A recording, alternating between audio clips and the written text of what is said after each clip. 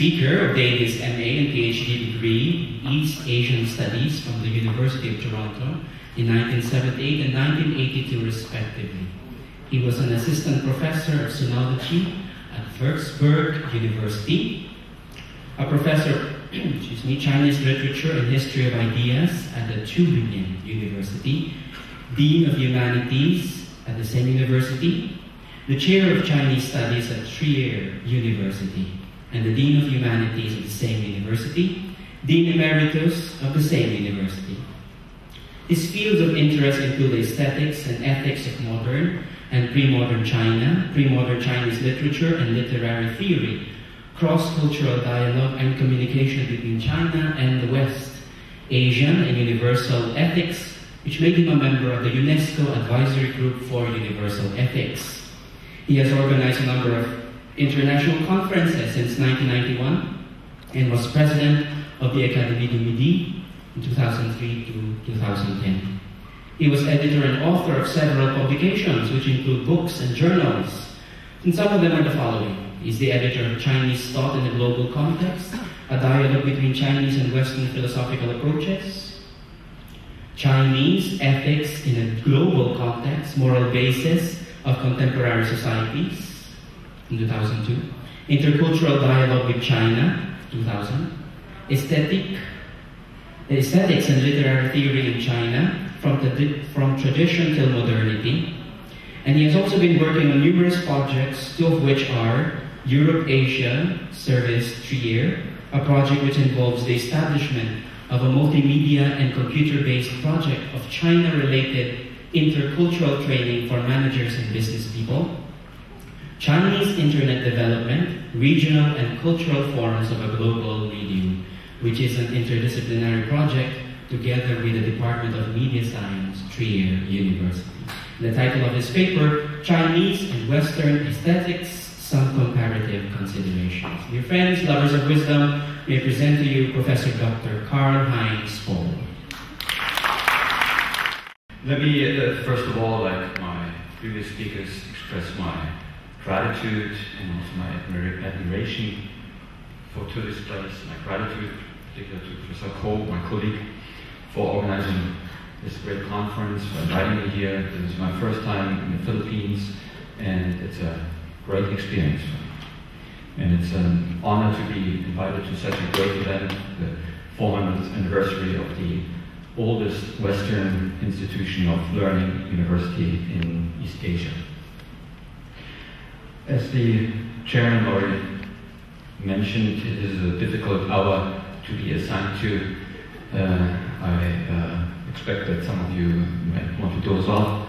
Well, I will try my best to keep you entertained, at least intellectually entertained. Let me also say a few more words about my history. I come from Trier. This is a little place in Germany that most of you, I suppose, are not familiar with. I don't want to say you better should be, but it's worthwhile to know about this place, not only because it's the oldest city in Germany, founded by the Romans more than 2,000 years ago, but also because it was the seat of Constantine the Great before he set off to Constantinople. So Constantine the Great, as you know, he managed to establish the Christian faith as state religion. And if you have a Christian university here in the Philippines, it's also thanks to his achievement. And then, dialectically, if you will, it is also the birthplace of the greatest saint of Chinese modernity, that is Karl Marx. Well, now I will be talking about aesthetics. I realize I'm the odd man out here talking about this topic. Most of you talk about metaphysics, moral philosophy, Thomism and stuff like that. And I'm talking about aesthetics, and now you could start to discuss the question if aesthetics is actually part of philosophy, but we'll leave that aside and just accept it the way it is. Well, let me begin with some general observations. Aesthetics is an epistemic discipline, and as that, it is part of the sciences and humanities which have been set up by Western academics. Sciences and humanities have become by now systems with universal or global significance. And there's also a certain universalistic claim to natural sciences and the humanities. But we should keep in mind, sciences and humanities are in a way a European invention. And there is the inclination everywhere on the globe to define concepts and categories on the basis of this specific European tradition, according to European, by now of course also American preferences. And aesthetics is part of this. It is part of this Eurocentric academic endeavor. But other than in the natural sciences, there are still significant differences in the humanistic disciplines. Arts and aesthetics, I would dare to say, form particularly significant parts of a culture. They belong to the sphere that we define as cultural identity. What does constitute cultural identity? I would suggest language, first of all. Then the cultural framework that we have of myth and images. There are references to literature, to art, to religion and philosophy. Altogether, you could call it a symbolic and the aesthetic orientation that is a very important part of cultural identity. Now, let's look at the role of aesthetics in modern China. I would dare to say that aesthetics assumed a very special place in China's grappling with Western thought. I will get back to this topic at the end of my paper. Aesthetics constituted, first of all, a realm relatively free of politics. And second, philosophy of art, as part of aesthetics, offered Chinese intellectuals the possibility of linking up with their own traditional ideas. When the Chinese, at the beginning of the 20th century, began to define themselves in relationship to the West, which was an important task for them, they understood their own culture as an essentially aesthetic culture. For this reason, aesthetics is important for the understanding of all the discussions that we have today about the so-called Chineseness of the Chinese. Now, we should also look into the meaning of aesthetics. As you know, aesthetics in the Western tradition derives from Greek meaning of sensual perception. But this term aesthetics, the way the Chinese understand it, arrived in China via Japan. And they translated aesthetics in a particular way. It's translated as 美学. 美学 means study of beauty. If you would want to retranslate this into our language, into English language, you could retranslate it as beautology. But this is somewhat misleading if you talk about aesthetics in China, because the category of the beautiful, which had been so important in Western history of ideas, neither in the form of natural nor as artistic beauty, played any significant role in traditional China. Instead, you have notions of naturalness, of harmony, and such. I will go into it later. So what is traditional Chinese aesthetics? It is basically a modern perspective on pre-modern Chinese art. It includes particularly poetry, calligraphy, and painting, but it also includes, of course, architecture, pottery, bronzes, music, martial arts. Important. It is, of course, impossible to find common traits to all of these disciplines. But since poetry, calligraphy, and painting, as the most prominent scholarly arts, feature prominently here in this respect, I will be talking mainly about these traditions. and particularly about poetry, because poetry is the main art, the main literary art in China. In the Western tradition, you have, since the Greeks, you have the drama, the tragedy, you have the epos, like the Homerian epics, and you have the lyrics, the poetry. In China, you have mainly poetry as the medium of literary expression. These are now the things that I'll be talking about in the next half an hour. They are the elements of traditional Chinese aesthetics. First of all, I will go into the nature of aesthetic writings very briefly in comparison to the Western tradition, of course. Then I will be talking about the concept of rule or regularity versus naturalness, which leads to a notion of a living rule or living rules. Then I'll be talking about practice leading to perfection. Then, very important in my view, suggestiveness or openness in the work of art. And then lastly, the qualities of an artist, with other words, his creative power. I consider these 5 points, or 4 points I should say, 2, 3, 4, and 5, significant elements of a Chinese aesthetic. They're not to be mistaken as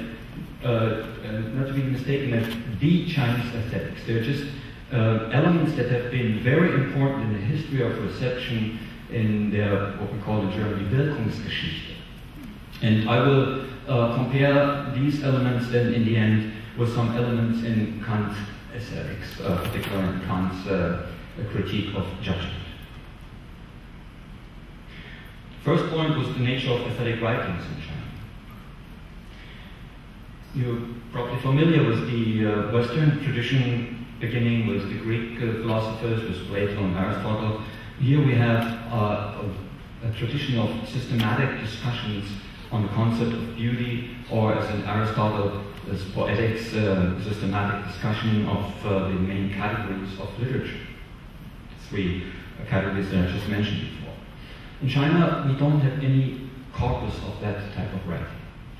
We have rather unsystematic writings that are meant to probe into the essence of artistic expression and creativity. And the main corpus probes into literary creativity, literary expression. Some works also, of course, into painting, into artistic expression. And often this is done through the medium of poetry. So we have, instead of a discursive tradition of writings about literature, about art, about aesthetics, about beauty, you have poems about poetry, you have poems about art. This is quite distinct to the Western tradition. Now, my second point is regularity or rule versus naturalness. This is, in my view, a very important way of looking at Chinese aesthetics. Because traditional Chinese poetics and also art theory give way to 2 seemingly contradictory notions.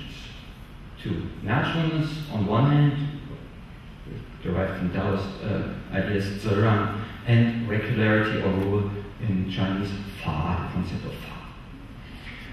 I could give you an example, but I only want to mention it here. It would go too long and I would probably go over time. I would show you a so-called regular poem. These regular poems, they flourished in the Tang Dynasty, that is the 6th until 10th century. And these poems, if you start reading them, if you start to appreciate Chinese poetry, you can't leave them. It's just, you get addicted to it, at least to me. And it's a wonderful way of expressing yourself within a strict set of rules. And these strict set of rules, they concern the length and number of lines, they concern the tone patterns. You might know that the Chinese language is a tonal language. You have certain tones that have to be distinguished.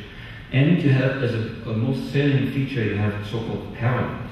I will give you an example later of the parallelism case. In spite of these strict set of rules, you have in the end, though, a feeling of naturalness and ease. And this reminds me of a dictum of Goethe: true mastery only reveals itself in restriction. or in German, in der Beschränkung zeigt sich erst der Meister. There are linguistic roots of regularity, or of rule. First of all, we have the structure of the Chinese written language, the classical written language. You have single characters with single meanings and with a pronunciation of only one syllable. And this can result in neatly regular arrangements of parallel lines. And this is completely unknown in the West. We have, of course, parallelism also as a rhetoric device in our tradition. But you can't do it as neatly as you can do it in China. I should give you here an example. Here you have a so-called parallel couplet. It reads from the right to the left, upper right to the lower left. 水要和虚大，好像不在多. So the elegance of a room is not defined by its size. The scent of flowers does not depend on their number. What you have here is neatly matched categories of words. For example, colors, numbers, and such things. That are being pronounced with one syllable. They have one single character. For this reason, you can really arrange them quite nicely parallel. You would not detect at first sight that the two sentences in English would be parallel to each other. Take a look at them again. But they are, right? So this is the linguistic root of regularity of rule. There are also, we want ideological roots to regularity of rule. You have the concept of fa. I don't want to go into it. This is a very basic idea in so-called legalistic thought. This legalism was a thought developing around the same time as Confucian thought developed, and it was a kind of a if you want to say counterculture. It was a counter theory to Confucian theory, very un-Confucian, and it resulted in the end in the very despotic rule of the first emperor of the Qin dynasty. You all might know this emperor because he had himself a gigantic tomb built and a subterranean gigantic army of terracotta figures. And yet the Confucian scholars buried alive. But you can also find a predilection for regularity in the Confucian tradition. The Confucians think about rites, regular rites that have to be taken care of, that be observed in the interpersonal conduct. This morning we heard already about the importance of relationships in Confucian China. These relationships were kind of maintained by rites, by regular rites. Then there are, of course, ideological roots to the idea of naturalness, and this basically dates to, or goes back to the Taoist philosophy, stories from Zhuangzi. And there are elaborations on the notion that a work of art is made according to the work of nature. In the end, it both follows and transcends rules. This is the important notion. So you get in the end the unity of naturalness and regularity, but not through following so-called dead rules, but through living rules. This translates into following the rules of nature. At this point, I should also just at least mention the role of Buddhism in Chinese aesthetics and poetics. Because the term fa, I referred to before, denoting rule, method, law, regularity, also plays an important role in Buddhism, in the translation of Buddhist thought in China. It has a kind of a double meaning. Fa, on one hand, refers to the teaching of the Buddha, to the ultimate truth. On the other hand, it also refers to any phenomenon on earth. All the phenomena are also called fa in the Chinese translation. Dharma, just like Dharma in the Sanskrit tradition. So we have discussions of the Dharma of poetry. That is, of course, its rules. But in this discussion that took off from these Buddhist notions, the dharma of poetry, that is, the rules of poetry, have to be matched by enlightenment, a Zen Buddhist notion, Chan Buddhist notion, Chinese Wu. And in this aesthetic tradition, this Wu was understood as intuitive mastery. So rules and intuitive mastery somehow go together, or rules, the following of rules in the end leads to intuitive mastery, leads to enlightenment. I'll give you some example how this notion of living rules, or transcending rules, following rules, but at the same time transcending rules was kind of understood. And here, one of the most prominent literati of pre-modern China, Su Shi, also known as Su Rongpo from the Song dynasty, he compared his writing to a 1,000-gallon spring that issues forth without choosing a side. There's no knowing how it will take shape, but there's one thing I am sure of: it always goes where it should go and stops where it should stop. So here you have, on one hand, a Taoist image of natural creativity, but also, on the other hand, the idea of a living rule. And here, another example, this is somewhat later, from the 17th century, by a literatus called Ye Xie. He talks about living rules in the same way as there are cloud patterns on Taishan, on Mount Tai. Within heaven and earth, the greatest forms of wen, that means pattern or literature, are the wind and clouds, rains and the thunder. Their mutations and transformations cannot be fathomed and have neither limit nor boundary. They are the highest manifestation of spirit in the universe and the perfection of wen. Here, the double meaning of wen is interesting, meaning at one hand pattern, beautiful pattern, or kind of ornamented pattern, and on the other hand literature. But let me speak of them from one particular point of view. The clouds of Mount Tai rise from the merest wisp, but before the morning is done, they cover the world. All at once, black clouds will mount upward, and the natives of the region will read the signs by established rule. It will rain, they say, and it does not rain. Then again, some clouds lit by the sun will come out, and their established rule tells them it's going to be sunny, and it rains. The attitudes assumed by the clouds can be counted in the tens of thousands. No two are the same. This is the natural pattern of heaven and earth. It's perfect work. But let us suppose that the pattern of heaven and earth could be set according to a rule. When Mount Tai was going to dispatch its clouds, it would first gather the troops of clouds and hold a conference with them. I'm about to send you clouds out to make the great pattern of heaven and earth. Now, you over there, I want you to go first, and you follow him. I would like you to rise up, you next to him, you sink down. You should try shining in the light, and you might try making a rippling motion. You back there, you should turn around as you go and come back in. And I think it would be especially nice to have you sort of roll over in the sky. This one is to begin, this one is to close. And this one here is to follow up, the rear wagging its tail. If the clouds were dispatched like this and brought back home like this, there would be no vitality in any of them. And if the pattern of the universe were made in this manner, then the universe would feel burdened by having a Mount Tai. And Mount Tai would feel burdened by having clouds. And no clouds would ever be sent out. This also is an example how the Chinese discussed aesthetics, the way they discussed literature, by images, by stories, parables, and not discursively as we have it in the Western tradition. Hence, we get to an idea which can be coined the rule of no rule.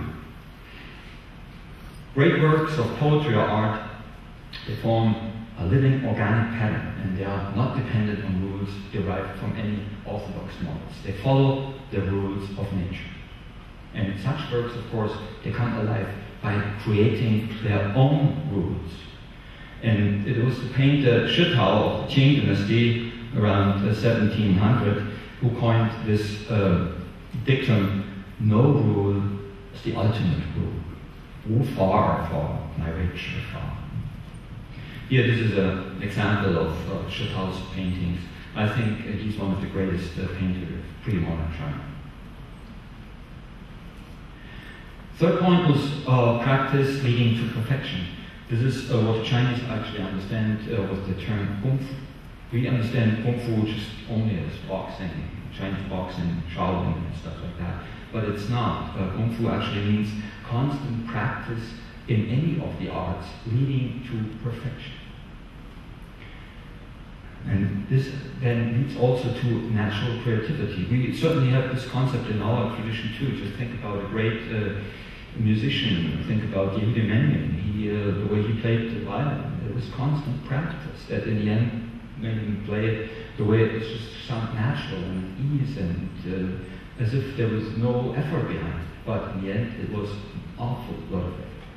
So this leads in the end to intuitive mastery, and this intuitive mastery is illustrated by many stories from the book Zhuangzi, or you could refer to the Buddhist concept of enlightenment that I mentioned just before. Here, give you an example, the Kung Fu of a calligrapher. In China, we have a most famous calligrapher, like the saint of Chinese calligraphy. His name is Wang Xizhi. He lived in the 4th century AD, and it is said of him that he had to use up a whole pond of water to rub his ink before he could reach perfection. Mind you, that the Chinese ink is not poured into an ink slab with a bottle, but it has to be rubbed. You have an ink slab, an ink stone, and then you pour water in, and then you have to rub. It just also gives you a feeling in your wrists and your arm that you need later for writing. Here, this is the most famous piece of calligraphy in China of all times, the most celebrated piece. Unfortunately, it got lost already in the Tang Dynasty. The first emperor of the Tang Taizu, he loved it so much that he wanted to be buried with it, and since that time, it is gone. But since the Chinese are such great copyists, as you also probably know, they already quite early made a copy of it, so we have a copy of this. We kind of know what it looked like. And here you have this kind of natural ease displayed in this piece of calligraphy.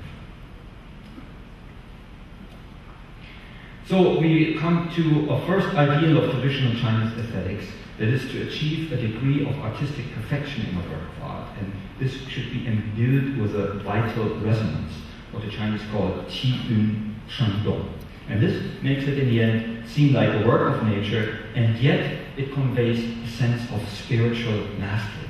And you don't see any traces of conscious artistry, of conscious craftsmanship. My fourth point was suggestiveness or openness. I would call it the second ideal in Chinese aesthetics. Chinese, when they discuss poetry, they say it should have a quality of a meaning beyond words, that it should reverberate in the back of your mind. You know, that you cannot pinpoint the taste of a poem to any particular, let's say, line or whatever, but the whole poem should kind of reverberate in your mind. There should be meaning beyond words. And this idea goes back to an important figure in the late Tang, to Si Kung Tu. He talked about that poetry should convey images beyond images, that it should convey scenes beyond scenes. Likewise, paintings should depict an inner reality beyond form. So you have always these expressions of beyond something, the wai in Chinese wai, like yan wai zhi, meaning beyond the words, images beyond images. There's of course a linguistic root to this notion of suggestiveness or openness. This is the syntactical indeterminacy or ambiguity of classical Chinese syntax. You don't have a grammar, let's say, as we have, for example, in the awful German language, the way Mark Twain described it. You have, which makes writings, like, say, of Kant and Hegel, like, half a page or a whole page possible. You know? You would not be able to make such sentences in Chinese language. So because of the syntactical indeterminacy. And you also have, because of this prevalence of poetical diction, even in so-called philosophical texts. This morning the question was raised if this Chinese thought was Kant's philosophy at all. It was a debated question already for a long time. These texts, they don't discuss things discursively, but in a very poetical diction. But there are also ideological roots to this notion of suggestiveness or openness. There's Taoist philosophy. There's a quote from the Book of Changes that describes it. The quote says, "Words cannot completely transmit ideas only." Or, as the beginning of Lao Tzu, the Tao Te Ching said, we had this first talk here by Professor Chen about Taoism and Lao Tzu.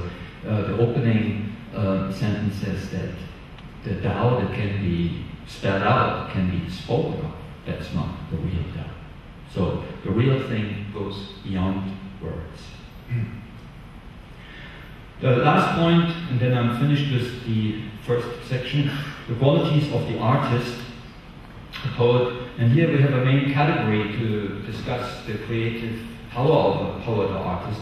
It's in Chinese called qi.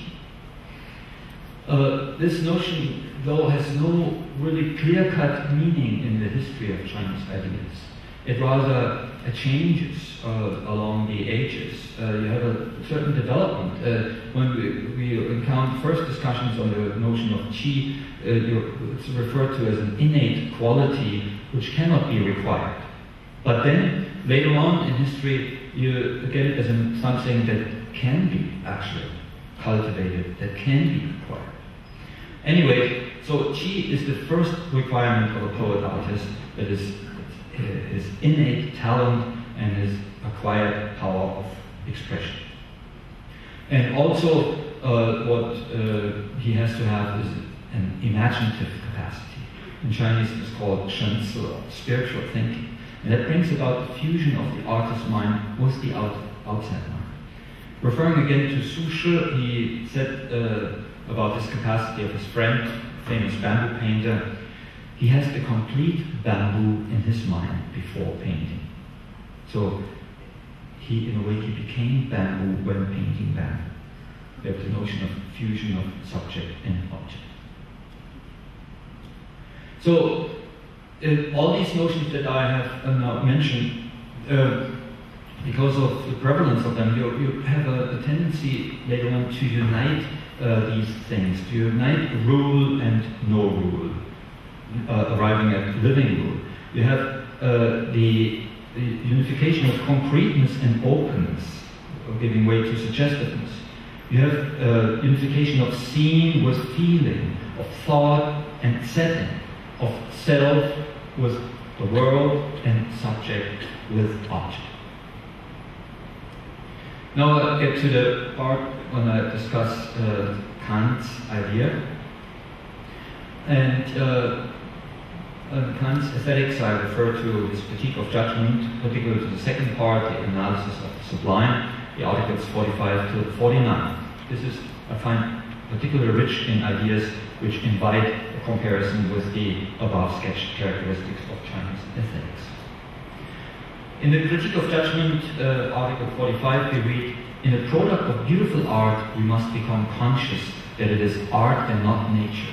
But yet, the purposiveness in its form must seem to be as free from all constraint of arbitrary rules as if it were a product of mere nature." Hence, Kant's rule of nature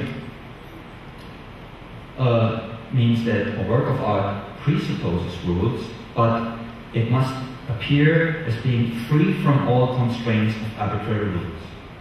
It shows in the end no trace of the rule having been before the artist and having fettered his mental power. This is a direct quote from Kant. So, a work of art, according to Kant, is made according to the rule of nature. Now the question arises, how does the rule of nature enter into the work of art? Kant says nature needs a medium, and he calls that the genius. Here Kant, genius is the talent or the natural gift which gives the rule to art. Since talent, as the innate productive faculty of the artist, belongs itself to nature, we may express the matter thus. Genius is the innate mental disposition through which nature gives rule to art. Kant also talks about scholastic aspects of art, and he thinks them quite necessary.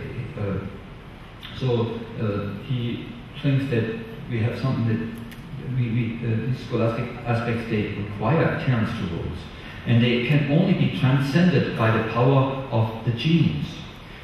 Hence, the genius can create works which are, and at the same time, are not made according to rules. And his works become then models for the inspiration of others. The crucial property constituting beautiful art for Kant called spirit, in German Geist. This is the animating principle of the mind, that what puts the mental powers purposefully into sway. And then, in the end, we read the main faculty of the spirit is its ability of presenting so-called aesthetic ideas. Such thought, thus, cannot adequately be put in conceptual language. The faculty of creating aesthetic ideas, according to Kant, manifests itself in its entire strength in the art of the poet, just as in the Chinese tradition. So we have a few further correspondences to Chinese notions. First of all, we have the idea of Shenzi, spiritual thinking or imagination, that kind of is equivalent to Kant's spirit, the power of creating aesthetic ideas, that is, representations of the imagination. Quality, now referring again to the Chinese tradition, we have the quality of poetry found beyond language, and the quality of merging thought with setting, feeling with landscape. This is today expressed with the word Chinese "iqing." We translate it often roughly as artistic idea, but I would propose to say that it would not be far-fetched to see a direct correspondence between this today very popular but elusive term, "iqing," to Kant's aesthetic idea. And there's another similarity, Kant's genius and the Chinese concept of vital force. Vital force is a disposition which transmits the vital power of nature into the mental and thus artistic realm.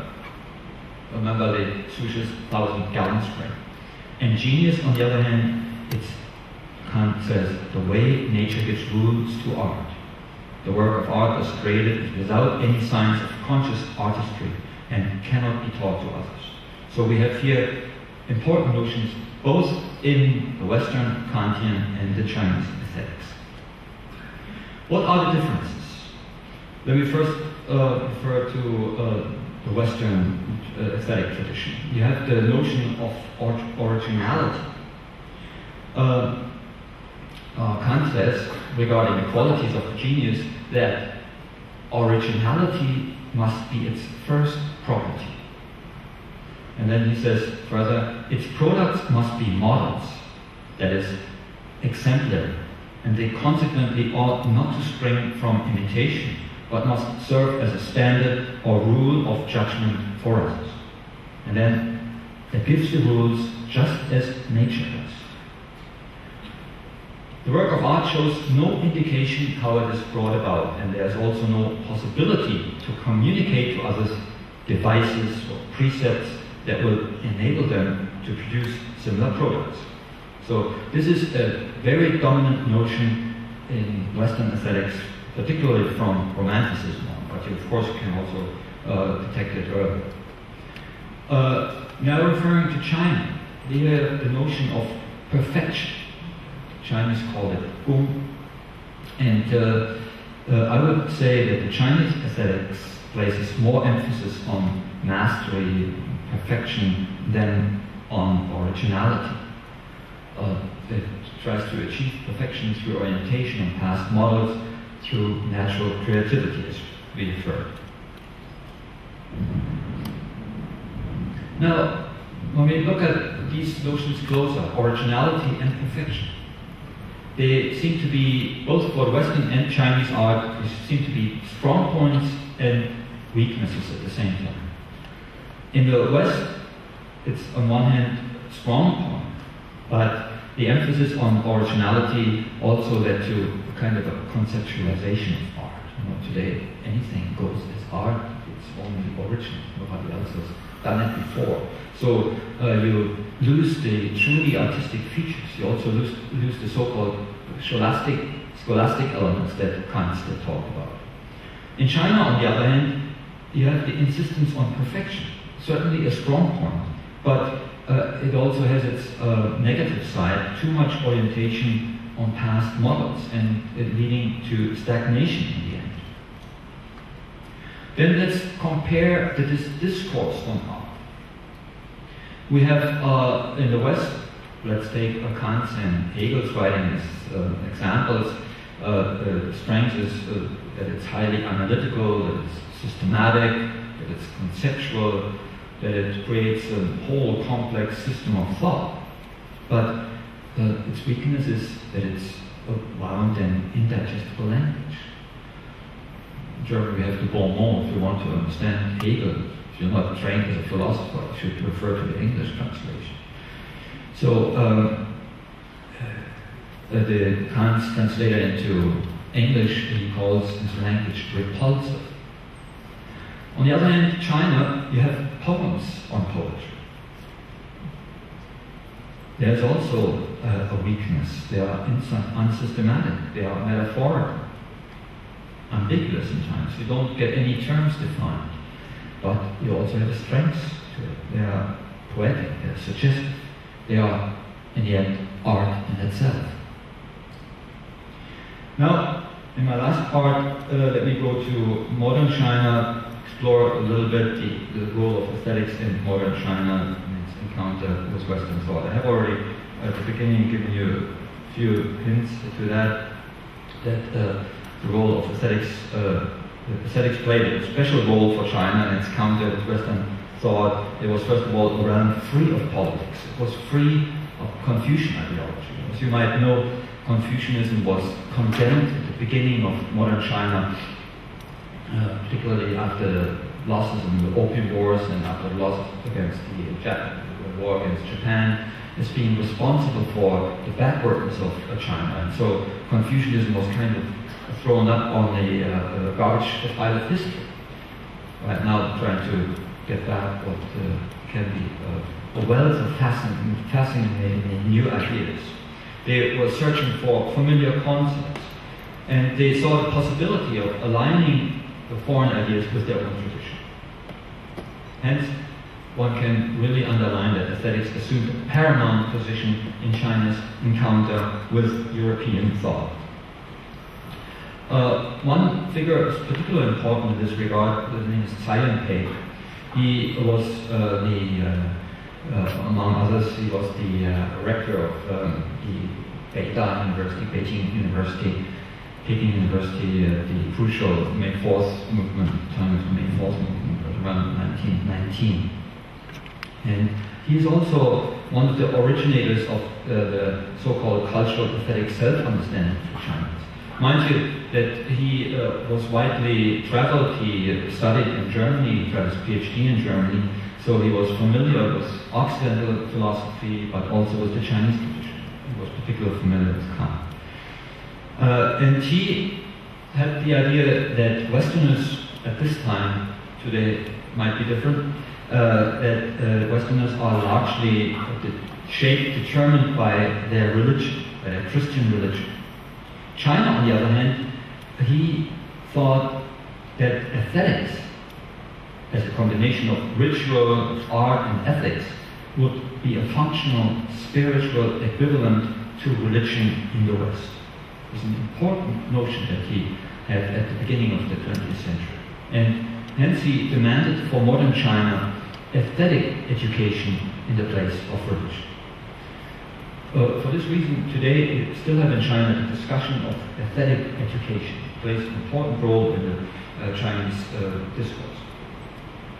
Or to name another one, Wang Guowei, he is also representative for the early encounter of Chinese with European ideas. He coined basic aesthetic concepts for the 20th century. He coined these words that I had there before, Jingjie, aesthetic state or consciousness, or Yijing, the aesthetic idea, artistic idea, or aesthetic idea.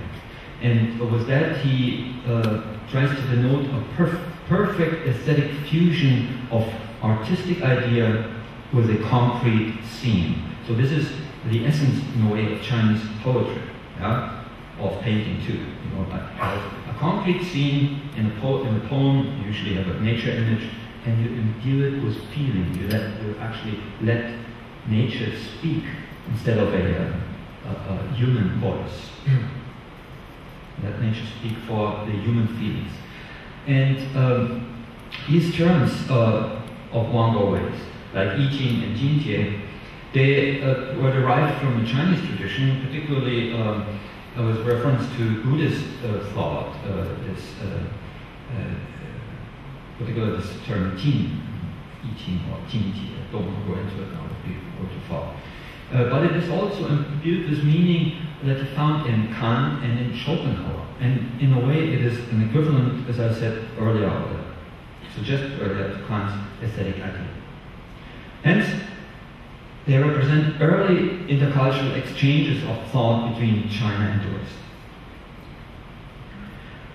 When Wang Wei first used Jingjie, he used it only with regards to poetry, without any theoretical explanation. He did not define this term whatsoever. But this term, Jingjie particularly, soon gained a general aesthetic meaning. It signifies both an aesthetic idea as well as a most sublime state of mind. And it's one of the most popular terms in Chinese academic discourse. Here, I'll give you an example of Li Zhaohou, certainly the most important present-day cultural philosopher of China, living in the US at the moment, and Liu Gangqi. They said that the most important characteristic of traditional Chinese aesthetics is the idea that an aesthetic consciousness, Shen Wei Jingjie, that was regarded as the highest and noblest consciousness to be attained in life.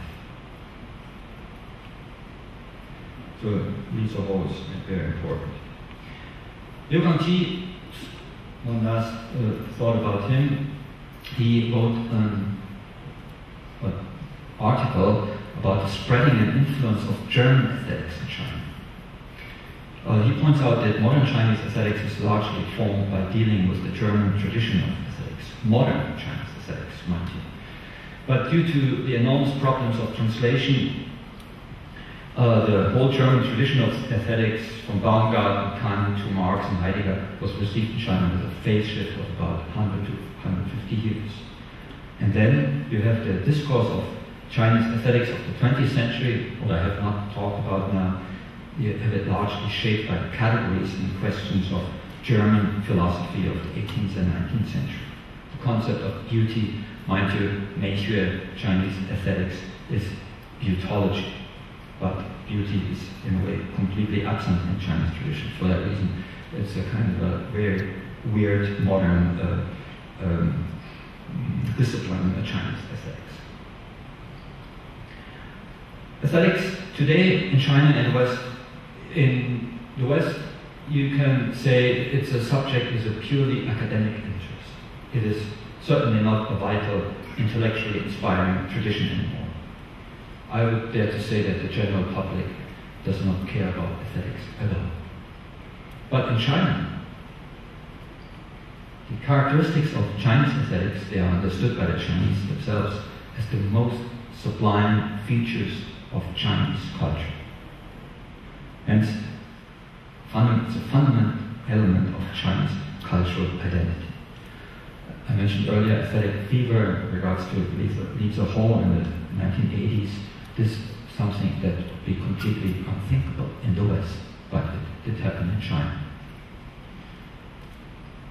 Yeah, I get to my final remarks, and I will read that from my paper. Around the world, we now have Western priorities everywhere we look, also in arts and aesthetics. According to these standards, art has to be conceptually innovative. It has to serve a liberating function, or should at least be politically critical, not to mention the achievements, let me put that in quotation mark, brought about Dadaism and such. In contrast to these tendencies, we have a largely extinct Chinese tradition with completely different priorities. There, a work of art, first of all, should possess suggestive poetic qualities, that is, an enriching capacity beyond the actual work, in painting or in poetry. Also, an artist ought to have perfect intuitive control over the artistic medium, the Wu, the Buddhist Wu, through long and arduous practice, as in Chinese calligraphy, Kung Fu. Only then will he be able to create great works of art with a spiritual impact. The majority of Chinese artists in and out of China follow the Western trend, consciously or unconsciously. But Western-style modernity is only the continuation of a long local tradition, a long local cultural tradition, I should say. And just as Western modernity is unthinkable without a constant re-engagement with its own long history and tradition, so too is there a possibility that China, on her way into global modernity, might also become more aware of her cultural tradition as an object of active engagement. Because of the increasing Western interest, the rediscovery of her tradition might even serve as a means for further cultural and artistic exchange.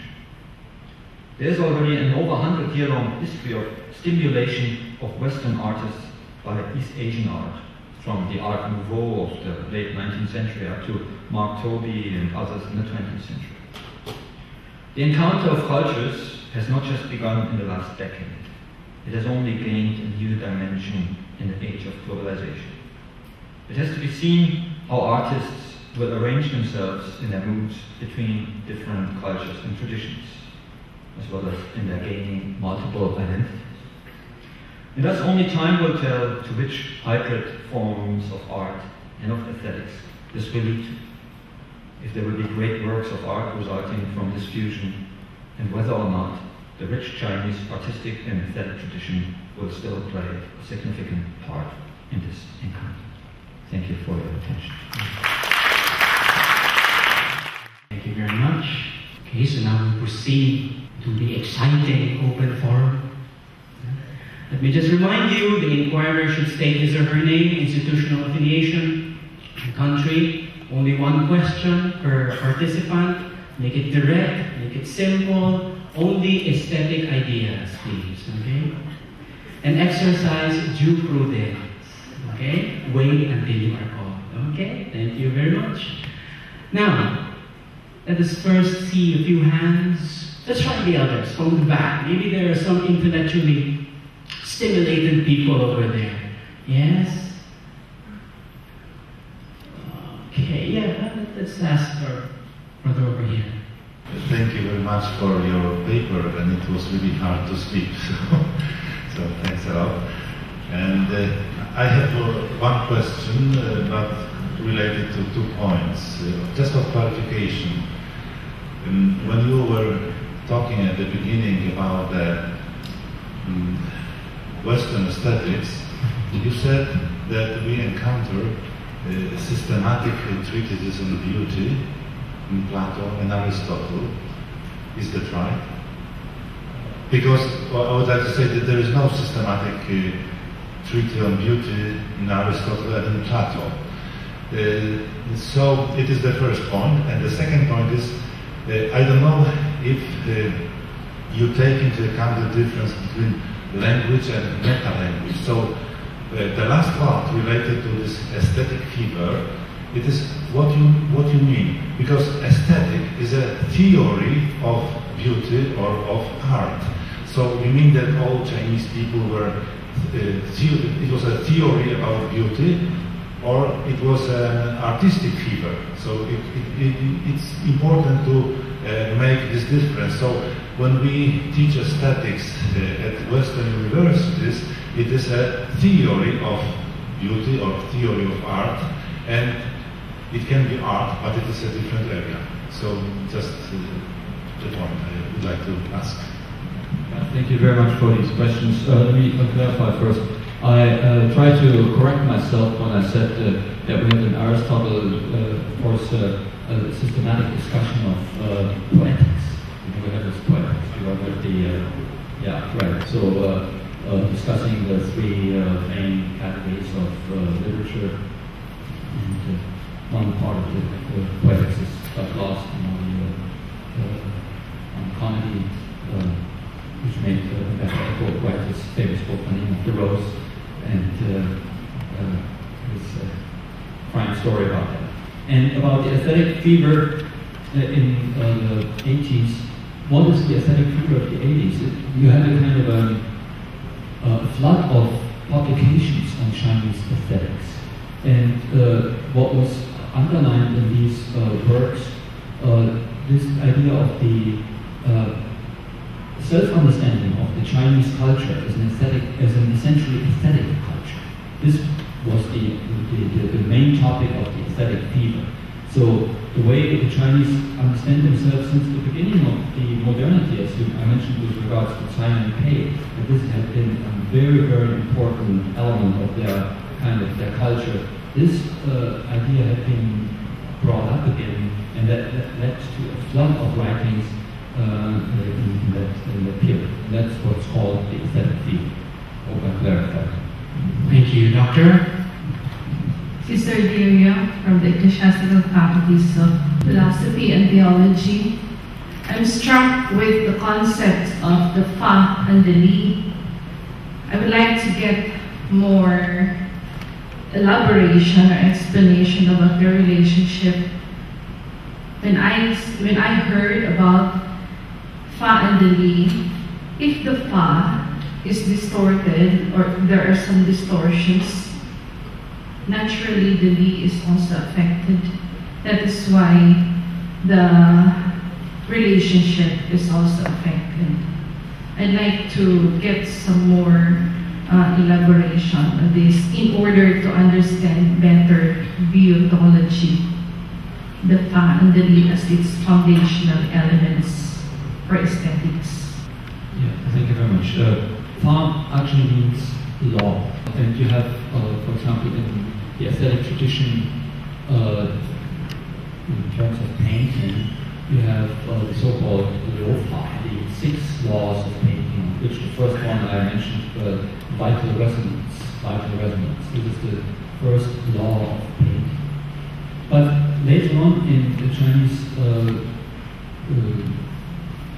aesthetic writing, you get constant reference to, you have a whole range of writings that discuss the laws of poetry, the method of poetry, how to write poetry. This question, method or law, was for this idea, the term Fa was used, law, method. And I try to get back to the ideological origins of this term Fa. And I mentioned that Fa, from its early usage in political writing, means law as in terms of the law in jurisdiction. And we have actually a school of thought that's the so-called law school. But this law school is certainly not a school that proclaimed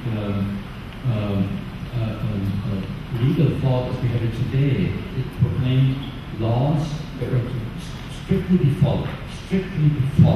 If not, then you'd be severely punished. And you had in the so-called Qin dynasty, which only lasted for only about 20 years in the 3rd century BC, you had this ideology put into practice in the reign of the first Qin emperor Qin dynasty that I mentioned. And so you have in a way a bottom to this idea of Fa, of rule, that is kind of imbued with this thought that was received later on in Chinese history of ideas as a rather bad school, and never really played a role again in Chinese history of ideas interestingly, only one time popped up again. It was in the Mao period, in the German Cultural Revolution, when the legalists thought again was praised as being superior to the Confucian tradition.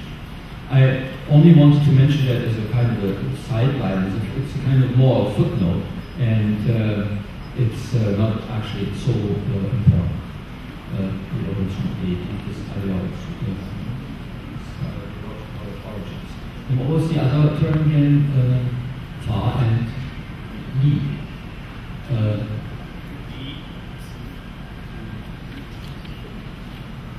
Well, which term did you mean again? Or is that enough as an answer to your question? Then we could go to it. Thank you, Doctor. That satisfies me. There's a very eager hand at the back, yes. Sir Rodrigo Albenes from De La Salle University. My question is a certain clarification concerning on if Chinese aesthetics is free from political ideology, which you made an example of Confucian ideology. Why is that Chinese aesthetics much focused on the notion of qi as the vital force, wherein at first it's been taken as an innate which sooner or later needs to be cultivated, which is, I think, in my own understanding, that notion of qi is somehow a Taoist influence on Chinese aesthetics. If it is free from any political ideology, why is that there is the notion of qi? Thank you.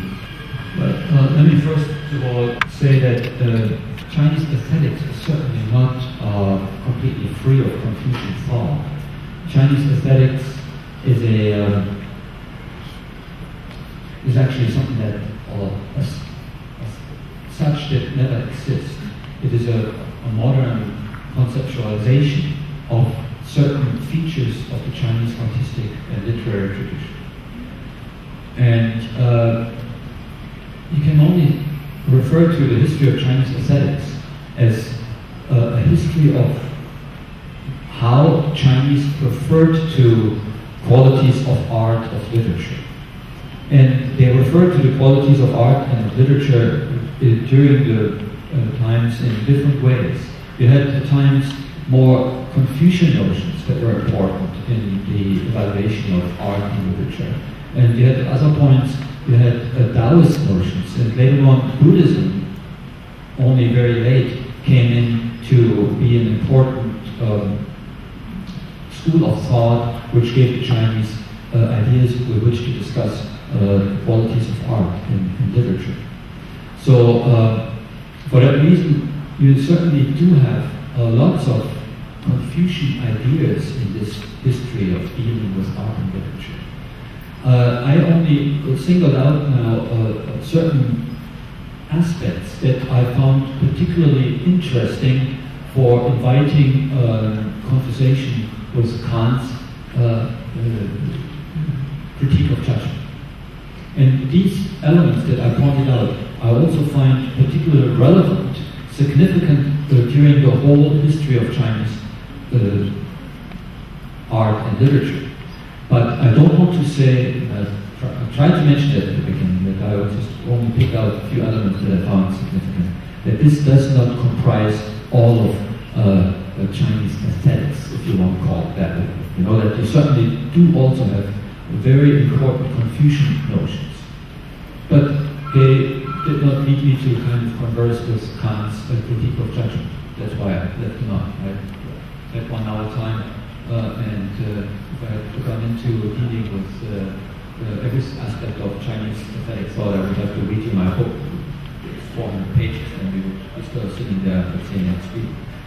So that would be no point. The other thing was you asked about qi, right? The notion of qi. Well, qi is a very elusive term in Chinese history of ideas. It has a whole range of meanings. You cannot really pinpoint it to anything very concretely. Its basic meaning is probably something like breath, or like air, or steam. Something that is there and at the same time is not there. know, that's you cannot see breath, you cannot see air, but you can feel it. You can feel its power. And for this reason, qi is something that works in everywhere, and in the end also works in us, in human beings, as a kind of a vital type of force. So it's that gives kind of life to things, that it brings about things. In the end, later on, since the Song dynasty, since the 12th century or 11th century, qi became a very important notion in the philosophy of Neo-Confucianism, which a lot more resembles philosophy in our history than, let's say, the early Confucianism, because it created a very kind of intricate system of thought. And you have a kind of a dualism in the end, similar to, let's say, to Aristotle, form and matter, in terms of the idea of thing, also Platonic idea, and the material force. Material force this is also the way the Chinese then use this term qi. But in aesthetics, it has a completely different role. So you have one and the same character playing completely different roles in this field and that field. But I think we have that in Western thought as well. But it means like a vital power. Thank you very much, Doctor. Mr. Bin, sir. And then, let's have it. Thank you, Professor, for presenting philosophy of aesthetics. As you were talking, I felt there was a poet talking, because there were many reverberations. I, for example, thought of art lies in concealing art. I remembered Nicholas of Cusa, coincidentia oppositorum, coming together opposites, and so on and so forth. I'd like to make a reference to one of those reverberations and ask your comment on it. And that is in reference to the Chinese situation, especially after the arrival of Buddhism. You spoke about the rules of art, and at the same time, no rule is the ultimate rule. Famous saying. Well, I was reminded of, for example, the Chan Buddhism. One type of subdivision of it is the Sao Tung, gradual illumination, where you go on practicing and practicing and practicing, and ultimately it becomes spontaneous. Okay, so, art lies in concealing art. They call it aiming without aiming. And another thing also, that is the same type of religion, when you look at some of the paintings, Chinese paintings, you see maybe somebody in a boat, maybe a mountain, and most of the painting is empty. It reflects the doctrine of emptiness. So I would like you to comment, because there's something that you didn't explicitly refer to. I said that there were other elements involved in aesthetics, like religion, philosophy, etc. So I'd like you to comment. There seems to be a worldview of the Chinese which flows out into their artistic art. If I'm thinking of an emptiness worldview, it comes out in the art. Yeah, very fascinating question. And, this, of course, opens up a whole new range of things, and I'll try to be very brief. The idea of the ultimate rule is no rule, that I had to pinpoint to Shitao at the end of the 18th century. This, of course, you can trace back to Chan Buddhist thought. Chan Buddhism. It's both. And Chan Buddhism, mind you, is a fusion of Taoism and Buddhism in China. It is the deep quintessential Chinese school of Buddhism.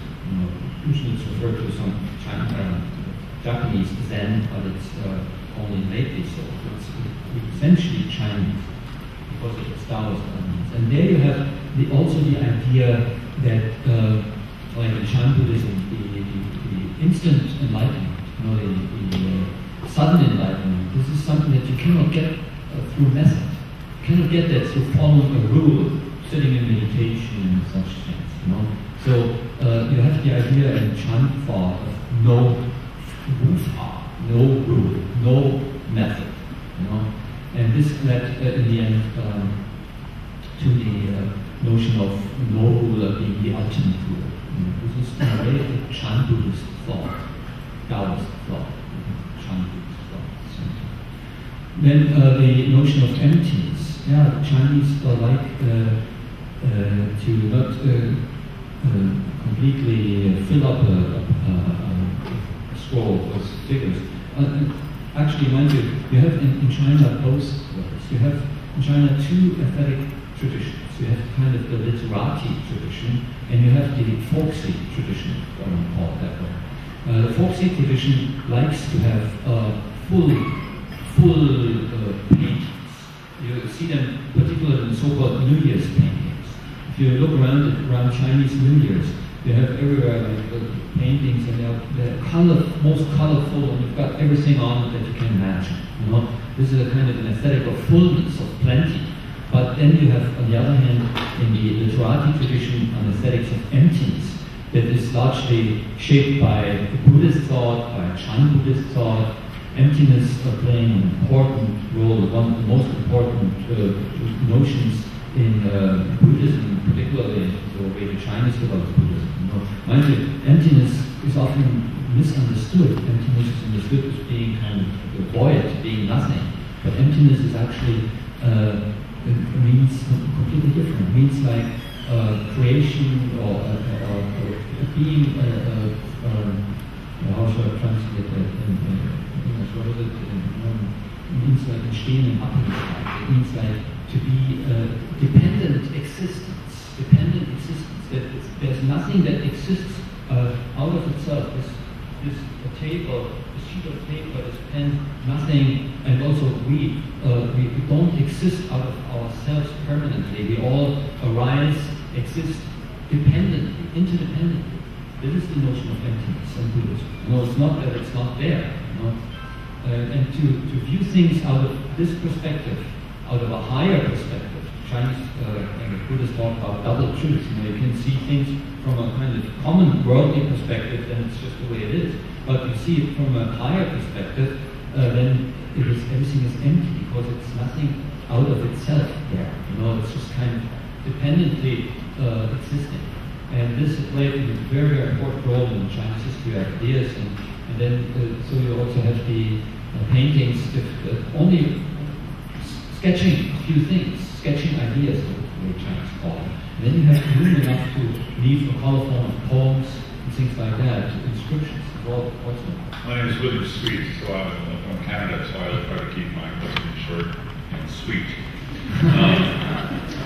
I was very fascinated by your thoughtful presentation, but I experienced a certain dis-ease, and that is the nature of the terms of the comparison. And I think that Kant is a very curious figure to use. He's canonical in the West, but nevertheless, after Kant, the notion of beauty sort of tends to disappear from aesthetic discussion, or it tends to be overcome by other things. The second thing is the authors you referred to were predominantly German. So, for example, there's a discussion of beauty in Britain, and the discussion of aesthetics in England, which I don't think would give you the same kind of comparison in the other. But maybe even most significant for people here in the Philippines is that there are living traditions of aesthetics other than the Germanic, other than the Kantian one, in Latin America, in parts of Europe, and of course in places like the Philippines, where I really wonder whether the same kinds of comparisons between, let's call it a Western model and a Chinese model can be made. So it's not a disagreement, perhaps it's a little bit of a dis-ease. I wonder if you could help me overcome my dis-ease. To compare Western and Chinese aesthetics in a global way would be a tremendous task. And for that reason, I only had some comparative considerations. And I was careful to name it that way. I could have also put in the title comparing some certain elements of Chinese aesthetic tradition with Kant's notions from critique of judgment. And that's actually all I wanted to do. You know, I could not try to tackle the scope of the realm that you just kind of pointed out. You know, it's just I would overdo myself and just to compare writings and compare to the aesthetics. As far as I know them, they try to kind of cut out a realm that can be overlooked, it can be handled, that everything else could not be handled, that would just kind of completely break up any barrier. And I try to kind of point out comparisons that, in my view, are meaningful, which is kind of interesting to take note of. Mind you that Kantian aesthetics today does not play very much of a role in it. You know, like it was kind of, you have the romanticism coming after that, and that completely done away with that. But on the other hand, he originated some of the important romantic ideas. That's about genius, you know, and about originality. You know? But Kant was still kind of bringing to the scholastic aspects. That means the methodology. He would still kind of say, a painter, he has to know how to paint. You know, if he doesn't know, he just only kind of paints and says, well, this is that and that, and hang it up and put it in to Venice and buy it on castle documents. It's not up. You know, he would be very much dissatisfied with stuff like that.